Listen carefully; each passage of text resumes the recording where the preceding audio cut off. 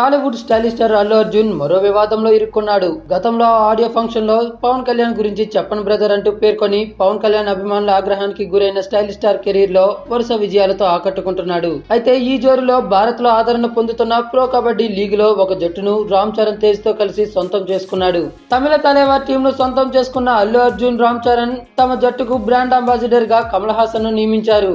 ఈ నేపథ్యంలో జట్టు ప్రమోషన్ కోసం ఈ ముగ్గురు కలిసి చెన్నైలో జట్టు ప్రారంభోత్సవ కార్యక్రమం నిర్వహించారు.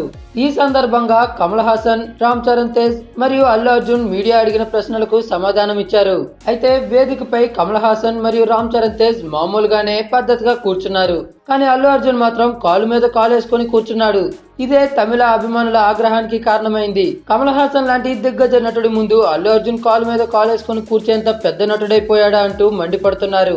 లెజెండరీ నటుడే ఒద్దికగా కూర్చుంటే అల్లు అర్జున్ అలా కూర్చోవడం ఏంటి? సీనియర్లకు గౌరవం కూడా ఇవ్వడం తెలీదా అంటూ సోషల్ మీడియాలో విరుచుకుపడుతున్నారు.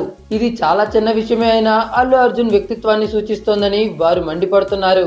అసలే తమిళులకు భాష, ప్రాంతీయ అభిమానం చాలా ఎక్కువ. మరి ఈ వివాదం ఎలాంటి పరిణామాలకు దారితీస్తుందో చూడాల్సిందే. గతంలో పవన్ కళ్యాణ్ పై చేసిన కామెంట్లతో వచ్చిన వివాదం బన్నీ సినిమాలు ఏవి విడుదలైనా సోషల్ మీడియాలో డిస్లైక్ల రూపంలో పవన్ అభిమానులు చూపిస్తూనే ఉన్నారు. మరిక ఈ తాజా వివాదం ఇంకెంత వరకు దారితీస్తుందో వేచి చూడాల్సిందే. దీనిపై మీ యొక్క అభిప్రాయాన్ని కామెంట్ ద్వారా మాకు తెలియజేయండి.